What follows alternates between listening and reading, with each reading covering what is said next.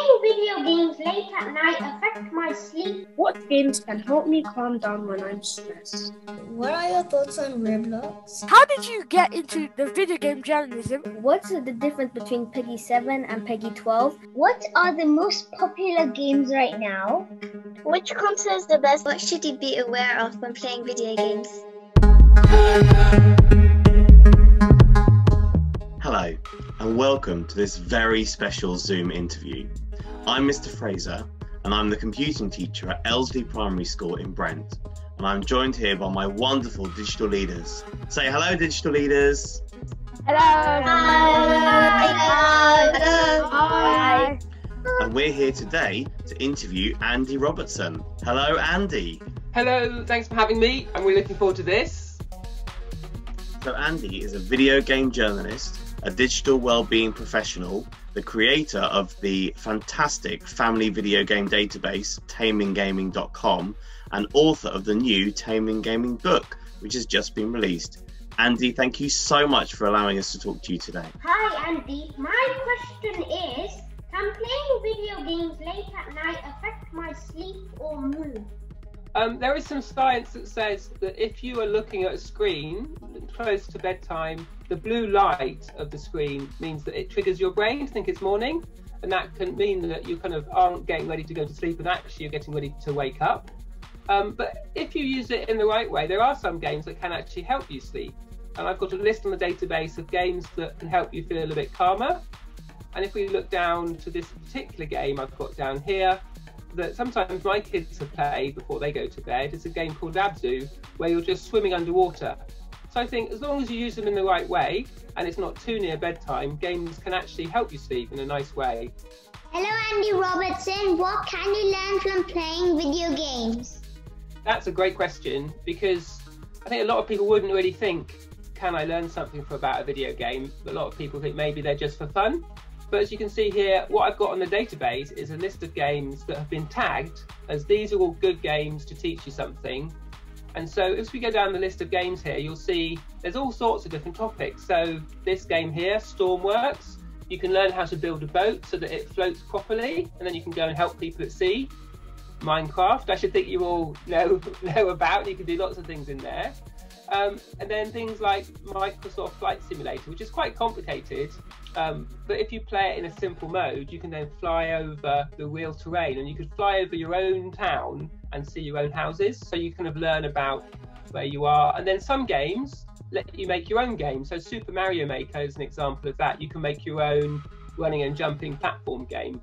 So really, it's whatever you want to learn, you can find a game to teach you that. In a bit like how there's books to teach you anything.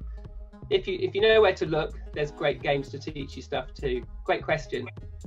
Hey Andy, my question is, what games can help me calm down when I'm stressed?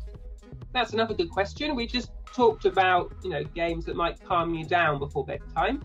We've got another list of games on the database, which are about games that help you feel hopeful and happy and a bit lighter about life. And so these are games that either have a kind of a story that's quite positive, or that you can kind of escape the day in, or maybe just go somewhere where you're wandering around. Also, they're games that offer you sort of space to do something that's quite calming. So this game Teacup's quite interesting. You take on the role of this little mouse in a little village, and you go around collecting herbs to make cups of tea to give to your friends, which is quite a nice thing to do. And people who've played it have said actually it does make them feel less stressed about things. So I'd suggest that's a really good one to try. Hi Andy, what are your thoughts on Roblox? And is it a good game for us to play? Yeah, that's another great question, because Roblox is kind of an unusual game because it's not just one game. It's obviously a collection of all sorts of games. So the first thing is, I think Roblox is good to play if you find a game you enjoy and that's kind of suitable for your age. So it's something that's fun. On the database, we can look up particular Roblox games. So a popular game, as I'm sure you all know, is Adopt Me. So if we put Adopt in, we can then go to the database entry for Adopt Me. And one of the things I think is important to understand playing Roblox is if you are spending money, what the money goes on. And so in this game on the database, we've got some details about, you know, how you get gifts and eggs, and also being aware of if there are any sort of scams where people maybe try and trick you out of the things that you've earned. So that's one thing to bear in mind.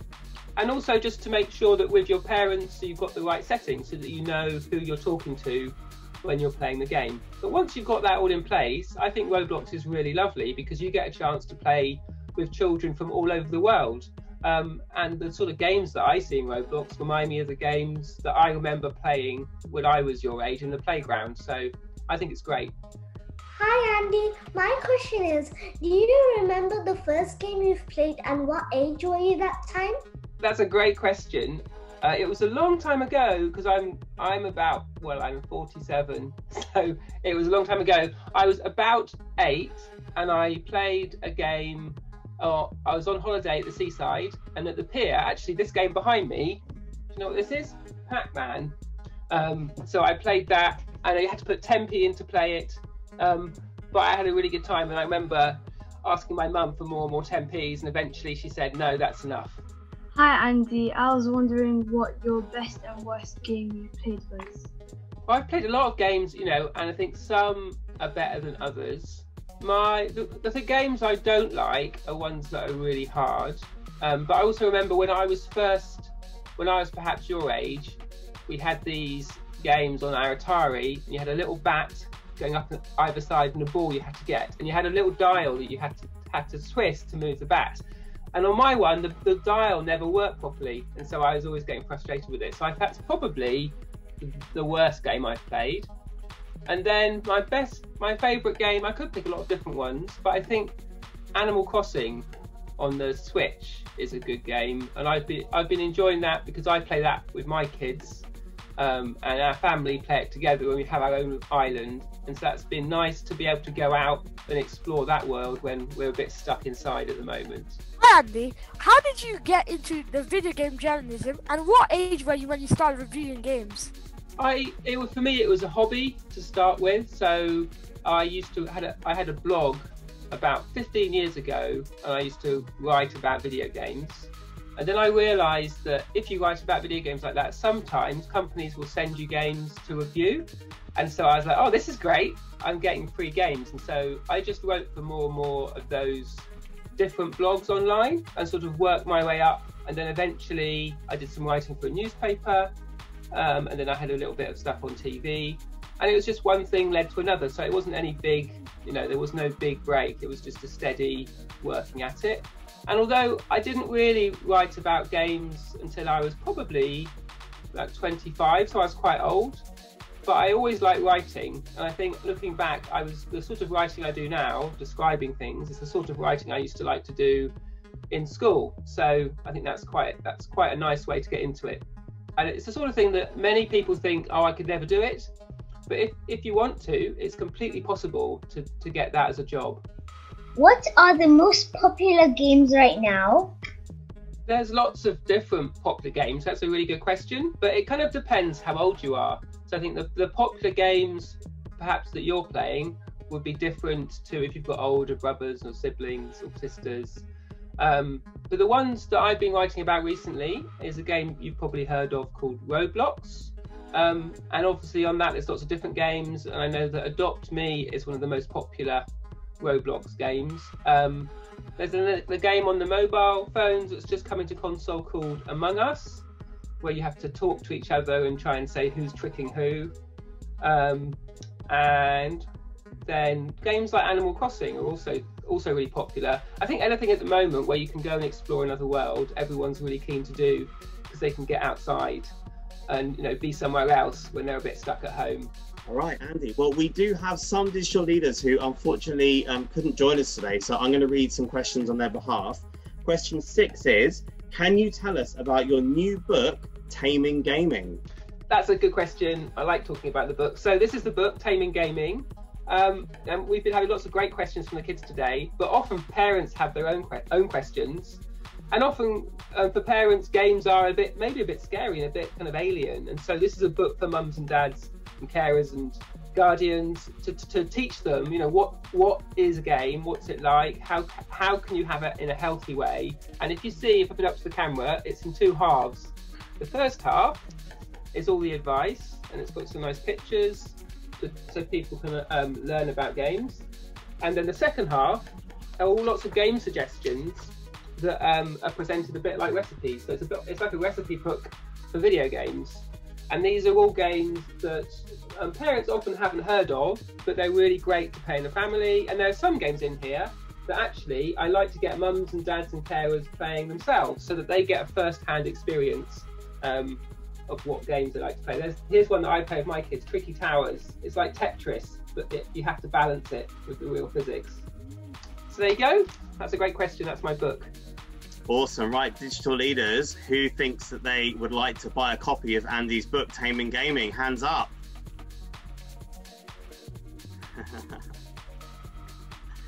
And it's available in all good bookshops?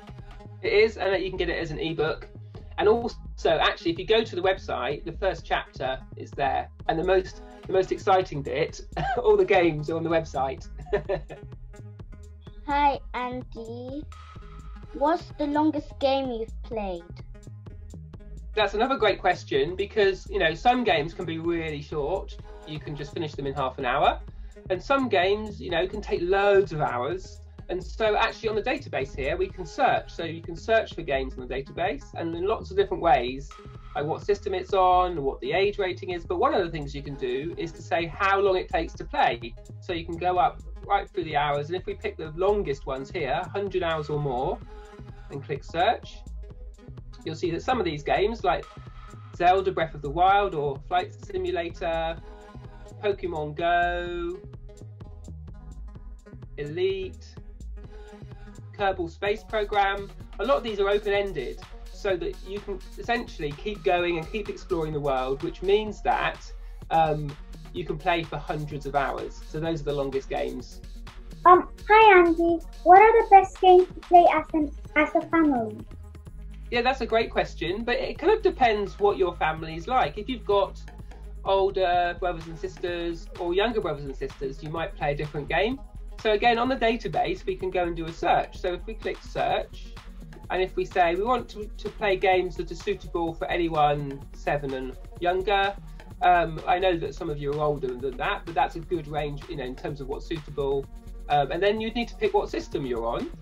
And I think a really important thing in the family is to play games all together. So if we say, let's find games that you can play with 4 people, and then click search, and then the most popular ones will be at the top here.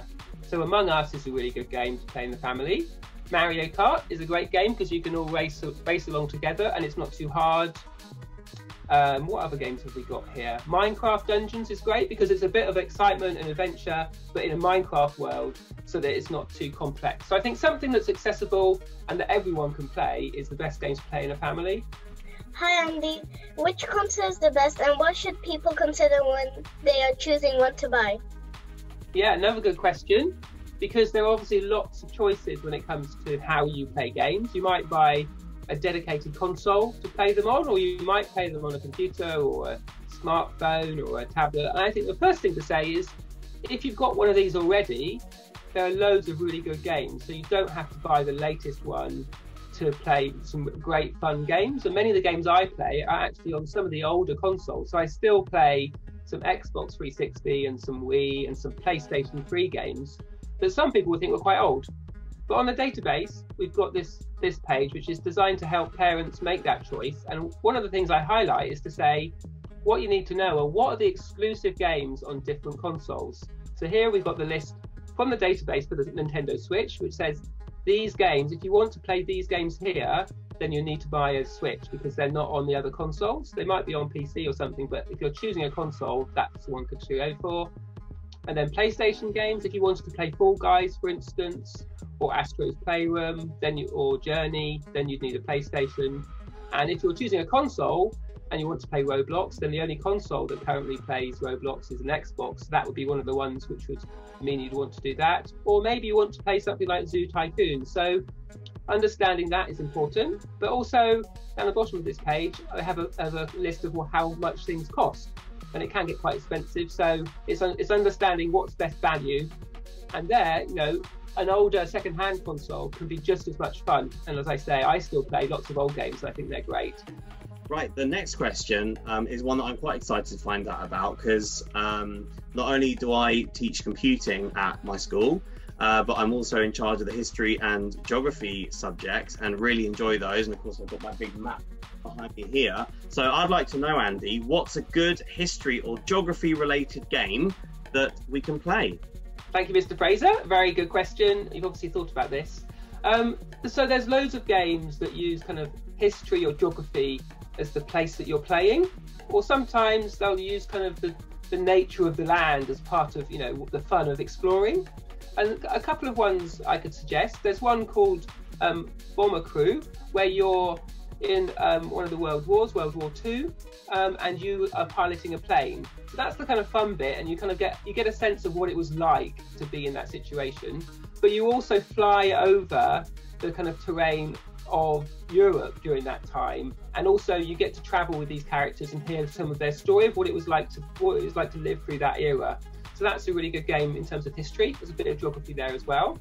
And then there's a couple of good geography games. This is maybe sort of the geography of the sea, where, like I said earlier, you build a ship, but then you have to explore the area. So you have to design a ship that's going to be suitable for the environment that it's in. So if you're going out deep into sea, it needs to be much bigger, or maybe you're just exploring marshlands, and so you create a much lighter craft. And then the last one is a really interesting one, but it's a bit hard to explain. It's called Everything, because it's a game where you sort of become anything in the world, and you can be anything as tiny as a bit of pollen or a little seed on a plant, all the way up to like a piece of grass, a frog right here, a tree, a building, and even then a whole country or the whole planet. And so you get this view of reality from all these different perspectives, right from the planet down to a tiny little seed. So in terms of getting a sense of the scale of our geography, it's just a really amazing, unique game. So there you go. Perhaps you can have some fun with those.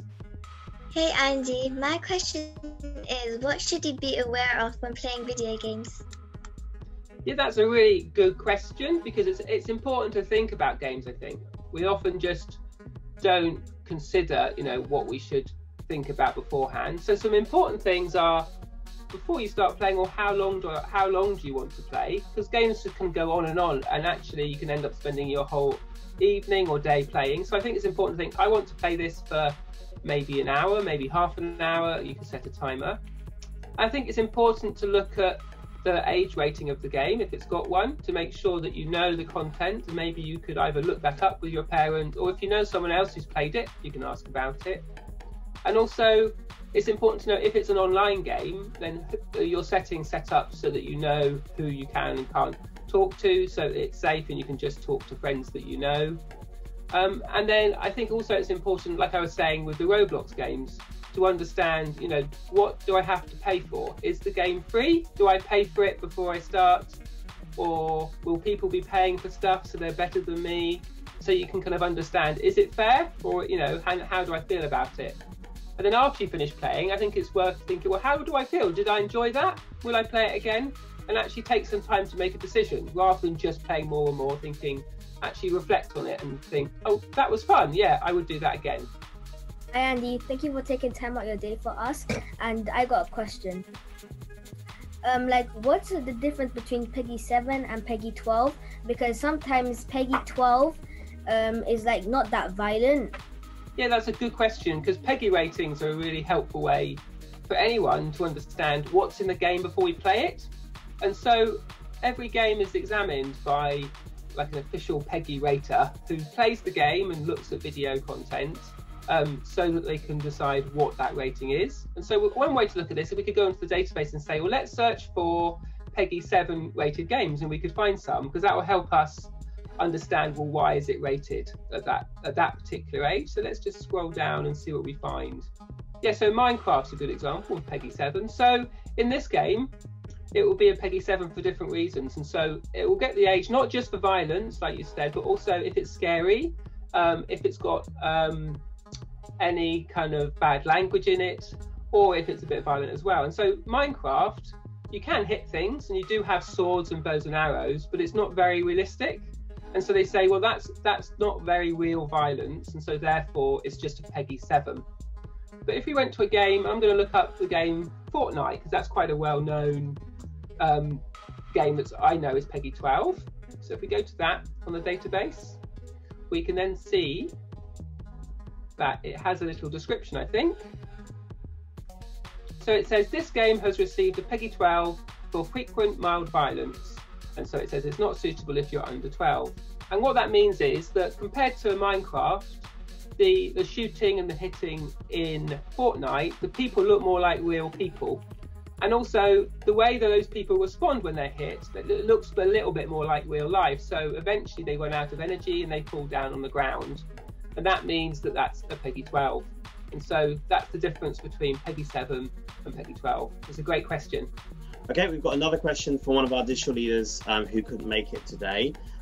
Which games can you play where you have to do lots of reading, or maybe games where you don't really have to do any reading? Yes, that's another good question. It's something I'm asked about quite a bit by parents.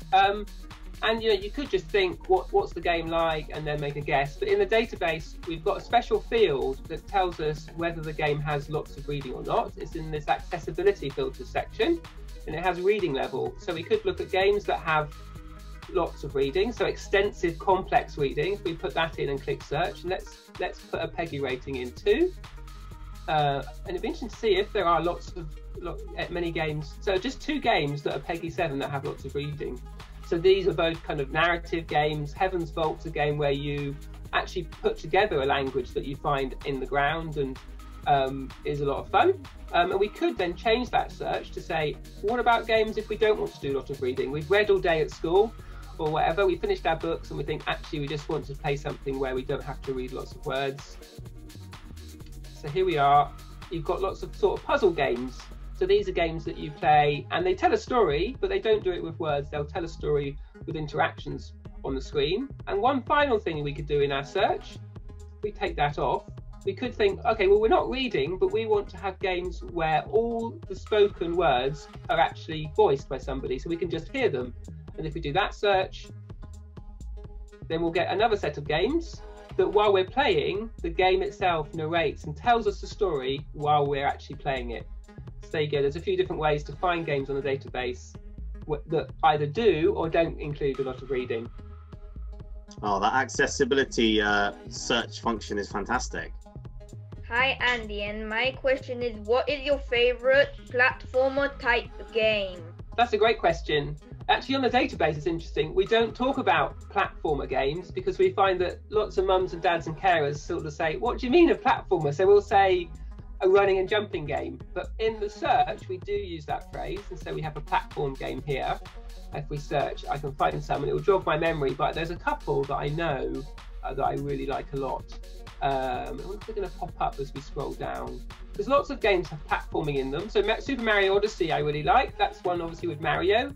And it's really big and there's a big open world to explore and there's lots of platforming. But this is the one that's my favourite. It's a game called New Super Lucky's Tale. And you play this fox who can burrow underground and you have to take on the cats to try and find all the pages for your book. And it's just a really lovely little sort of story, but actually, even as a grown-up, I really enjoyed it. And I spent the time finding every page that took me probably about 30 hours to finish that game, but that was a lot of fun. Hi Andy, have you ever created a game, or can you recommend a site where I can create my own game? That's another great question, because I think that's one of the lovely things about video games is that we can make them as well as play them. And on the website, on the database, I have a page in these lists all about games that let you make games while you're playing, or just kind of tools to make games. So if we switch to it, make your own video games, it's a list that we put together with the National Video Game Museum. And there's lots of examples here of really nice ways that you can make games. Some of them are quite complicated. We go down here to Super Mario Maker. You can make Mario levels, but you have to make sure that you can make all the jumps because you have to finish the level before you can upload it. So that's quite complicated. But then there's simpler versions of that. For example, this Mario Kart game, you have an actual cart and you make the level by putting things in your house, and then you drive around and the cart remembers it. And actually what you're doing there is designing your own Mario Kart level. And of course, Roblox is a game where you can make your own games if you've got a PC, and you can use those kind of tools. But there's all sorts of different level makers as well. So some of these games down here, like Conduct Together or Hidden Through Time, are little puzzle games that let you create your own puzzles. And when you've done that, you can then share them with your friends. And that's a great way to get started. And many people who are now professionally making games started off like this. So it's a great question. Hello, Andy Robertson. Do you have a surprising fact about video games? That's a great question. There's lots of surprising facts about video games because they're kind of like a new thing and are changing very quickly. Lots of things about them are quite surprising. One of them is how much money they make. So video games make as much money as films and music industry put together, and currently that's $151 billion in last year. So I think that's pretty surprising. I can't even imagine that amount of money. And then a second fact, which I think is quite surprising, is how old is the average person who plays a game? So we think that games are mostly played by kind of children and younger people, but actually the average person who plays a game is 34 years old, which I think is pretty surprising as well. Okay, Andy, final question for you. What do you think the future of gaming will look like? Yeah, the future of gaming, that's something I often get asked about. And usually we think about what new technology, like PlayStation 6, or like what's the Xbox we're going to have in 5 years' time, or VR. But actually, I think the future of games is more in the inventive, different stories that people are going to create. And so probably your class of digital leaders here may play a role in creating what's next. And that's what is really exciting about games, because it's a new media, a new way to tell stories and to create spaces and experiences. It creates lots of opportunities for new people to come in and have their say and have their voice heard in ways which are really unexpected. So I look forward to being completely surprised by how video games turn out. Well, Andy, thank you so much for taking the time to answer our questions today. Digital leaders, did you find that interesting? Yes, definitely. Of course, we got that interesting. Well, thank you for having me, and thank you for all your absolutely amazing questions. It's been really good fun.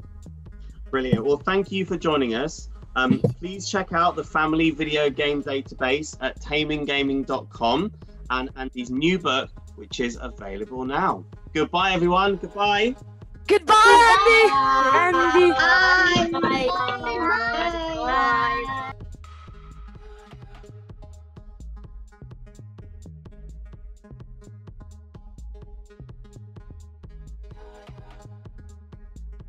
Bye.